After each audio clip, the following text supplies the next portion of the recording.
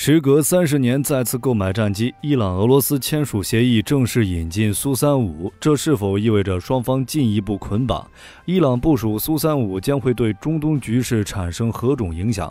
？2023年3月12日，据路透社报道，伊朗驻联合国代表团官员在纽约表示，伊朗已与俄罗斯达成采购苏35战机的协议。这是自上世纪90年代伊朗从俄罗斯引进MIG-29战机以来，时隔30年，伊朗首次购买战机。为何伊朗在长达数十年的时间里从未更新过战机呢？原因就是联合国对伊朗的武器禁运协议。2007年3月，联合国安理会通过的第1747号决议，该决议规定禁止伊朗对外出口武器，并呼吁所有国家对向伊朗出口重型武器保持警惕和克制。随后到2015年7月，伊朗与伊核问题6国达成伊核问题全面协议。该协议及安理会第2231号决议均写明，联合国维持对伊武器禁运至伊核协议正式生效5年之后，即2020年10月18日。也就是在2年多前，联合国对伊朗持续10年的武器禁运正式解除，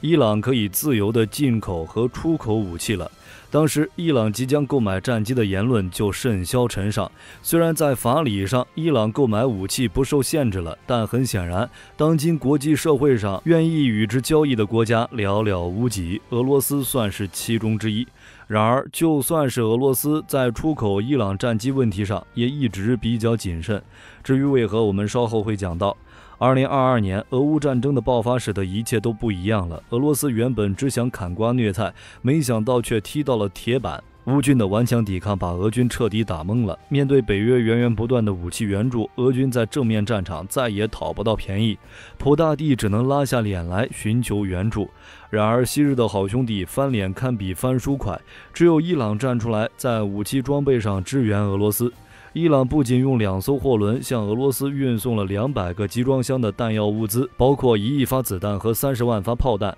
伊朗还卖给俄罗斯大量的波斯小摩托自杀无人机，用来攻击乌克兰的民用基础设施。这些无人机虽然技术水平低劣，但不得不说，的确起到了很大作用。正是这些因素，使得伊俄双方关系进一步捆绑。毕竟都是受国际社会制裁的苦主，索性破罐破摔，一块抱团取暖吧。伊朗这次能够购买苏35战机，必然是俄罗斯投桃报李的回应。伊朗驻联合国代表团表示，经过向多国寻求战机后，只有俄罗斯接受了伊朗的相关请求。双方随即敲定了出口苏35战斗机的相关事宜。那么，苏35战机将会对伊朗空军带来多大的提升？说起苏35，那就不得不提到其在俄乌战场上被击落的事件了。截止到2023年3月，得到图片证实的已有2架苏35被乌军击落，但这意味着苏35真的那么不堪吗？其实未必。苏35被击落很大程度上归结于俄军的低空轰炸。现代战争中，战机都使用精确制导武器，但穷得叮当响的俄军恰恰缺乏这类武器。低空飞行使用普通炸弹攻击地面目标，即使再先进的战机也难逃被防空导弹击落的命运。我们不设立场，客观地评价苏35这款战机，其综合性能还是相当出色的。整体气动布局沿用苏27，采用双发双垂尾单座设计，并且运用了翼身融合技术、中央升力体和边条翼等设计。配备的 AL41涡扇发动机也丝毫不逊色西方同类引擎。除此之外，雪豹-E型无源相控阵雷达和 OLS-35红外前视观瞄装置也具备一定的发现并锁定迷踪战机的能力。综合而言，苏35虽然不敌 F-22、F-35 等5代机，但面对 F-15、阵风等4代半战机也不至于被全面吊打。况且苏35作为俄军中仅次于苏57的战机，虽然很多军迷朋友因其糟糕的表现瞧不上眼，但已经是现阶段伊朗能够买到的最好的战机了。引进后将会大大提升伊朗空军的作战水平。并且根据伊朗通讯社报道，为了迎接苏35战机，伊朗军方还特意打造了一套代号鹰44的地下空军基地。该基地位于山脚下，厚重的山体加上混凝土，形成了天然加人工的双重屏障，目的就是为了防止被钻地炸弹摧毁的可能性。伊朗军队总参谋长巴克利少将和陆军司令穆萨维少将已亲自到访该基地，并通过媒体向全球展示了该基地的强大生存性。其不仅是一座地下机库，还集成了警戒区、航空指挥中心、维修保养中心、燃料与弹药仓库以及各种机场必要设备。同时可以运营超过100架战机和无人机，并且在地下就能完成战机一整套的正常运营流程，不再需要转场到其他基地维护。从基地的地理位置看，该基地距离霍尔木兹海峡只有125公里的距离。显然，这个地下基地除了保存战机的功能外，另一个重要的任务就是配合伊朗海军和伊斯兰革命卫队的岸舰导弹系统和导弹艇，在必要时封锁霍尔木兹海峡这一交通要道。而在未来部署苏35战机后，该基地的威慑半径将覆盖整个阿曼湾和波斯湾。从这一点来看，雄鹰44基地的选址可谓是煞费一番苦心。伊朗如此重视苏35的原因，是因为伊朗空军的现状非常糟糕。尽管伊朗拥有中东国家相对不错的国防工业体系，但却没有能力研制先进的国产战机，因此一直只得采购国外战机。伊朗目前装备的战机以俄制、美制战机为主。在1979年以前，巴列维王朝统治时期，伊朗与欧美关系密切，美国将其视为制衡苏联的重要棋子，甚至将当时最先进的 F-14战机都卖给伊朗。整个 F-14生命周期内也仅有伊朗一个外销国，美伊双方友好程度可见一斑。此外，伊朗空军还装备了美制 F-4、F-5等战机。1979年，伊朗爆发伊斯兰革命，推翻了巴列维王朝，建立了政教合一的伊斯兰共和国，由此遭到了极为严格的武器禁运。伊朗获得新战机的渠道被彻底切断，而其自身又无法吃透 F-14战机的技术，多年以来只能拆东墙补西墙，维持 F-14机队的运行。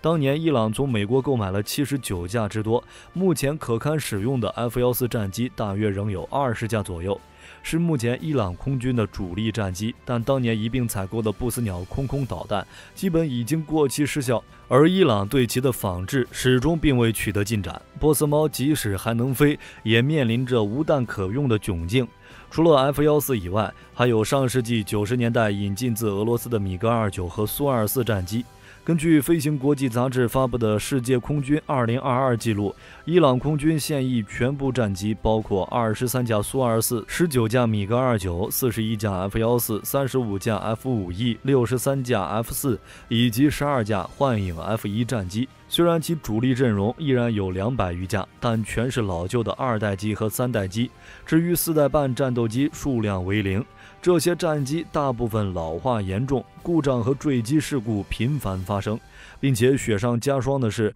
伊朗空军面对的空防形势更是极为严峻的。周边阿拉伯国家空军的战机普遍比伊朗空军先进一代，更别提伊朗的死敌以色列了。伊朗与以色列之间隔着叙利亚和伊拉克，因此两国发生地面部队交战的可能性几乎为0。两国爆发冲突主要是以空中力量为主。自去年起，以色列就发动多次针对伊朗的空袭，最近一次是在今年的1月19日，以色列出动无人机对伊朗本土进行大规模空袭，包括伊朗首都德黑兰在内的6个省市被袭击。空袭的强度非常大，主要目标就是伊朗的武器装备生产线、兵工厂等。那么，伊朗的老对手以色列空军实力如何呢？引进苏35后，伊朗又能否对抗以色列空军呢？以色列中东小霸王的名号，中东地区更是碾压级别的存在。以色列空军目前装备有400架左右先进战机，包括260余架 F-16、80多架 F-15以及接近40架 F-35战机。而伊朗空军最先进的战斗机就是几十架30多年前就断更的 F-14和米格29，即使不算上 F-35，双方战机也存在代差。除此之外，以色列空军还拥有6架费尔康预警机和4架 G550海雕预警机，伊朗空军预警机数量为0。以色列空军实力对伊朗空军形成绝对碾压优势。此外，以色列空军在历届中东战争中更是积累了丰富的作战经验，实战素养根本不是伊朗空军能够比拟的。那么，伊朗购入苏35后能否对抗以色列空军呢？答案是很困难。伊朗仅依靠苏35完全无法与以色列空军抗衡。以色列仅 F-35这一款战机的数量就远超伊朗的苏35了，再加上10架预警机，以色列的空战体系远比伊朗更健全。其次，以军的防空作战能力也非常强悍，不具备匿踪能力的苏35很难突破以色列预警机和地面防空系统组成的防空体系。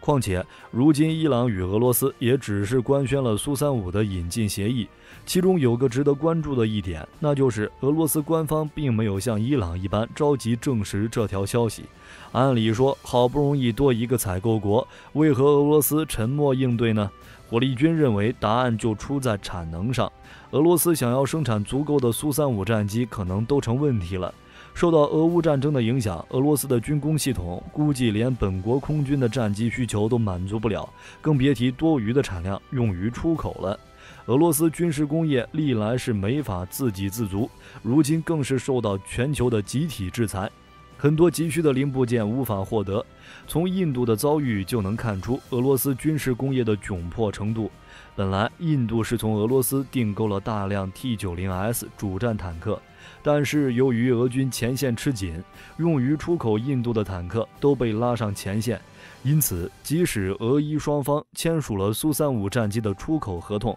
能不能够完成交付都是个大问题。最后我们回到开头的问题，伊朗引入苏35是否意味着俄伊双方进一步捆绑？火力军认为短时间内的确是，但长时间来看不一定。这个话题也能解答为何此前俄罗斯在出口伊朗战机上也一直比较谨慎的问题。历史上俄罗斯与伊朗的关系绝对难以称得上融洽，甚至算得上世仇。当年沙皇俄国扩张时，就曾抢走了外高加索地区与里海东部，而这正是归属伊朗卡扎尔王朝与奥斯曼帝国管辖。甚至到了二战时期，苏联还出兵伊朗，与英国南北分区进行占领，随后又把伊朗阿塞拜疆地区合并进了苏联阿塞拜疆，显的要把伊朗肢解。因此伊朗人对俄罗斯人一直是抱有戒心的，直到今天，伊朗对阿塞拜疆的态度还是欲迎还拒，这中间与俄罗斯有着千丝万缕的联系，并且在能源上、经济上，伊朗与俄罗斯一样都是油气开采大国，双方算是直接竞争对手。另外，伊朗的死敌以色列更是与俄罗斯保持着不错的关系。总之，俄伊之间即使有合作，也仅仅是出于利益的结合，但私底下的戒备难除，绝对上升不到结盟的高度，双方更像是被世界抛弃的难兄难弟，抱团取暖。一旦二者中任何一员回归正常，这短暂的蜜月立刻就会宣告结束。就比如美国如果同意伊朗购买 F-35，你看伊朗还会不会看上苏35？一句话总结，就是形势所迫而已。毕竟伊朗空军那仨瓜俩枣，实在是该换代了。好了，这就是本期的全部内容。你们对伊朗购买苏35有何看法？欢迎将观点发表在评论区。我是火力军，我们下期再见。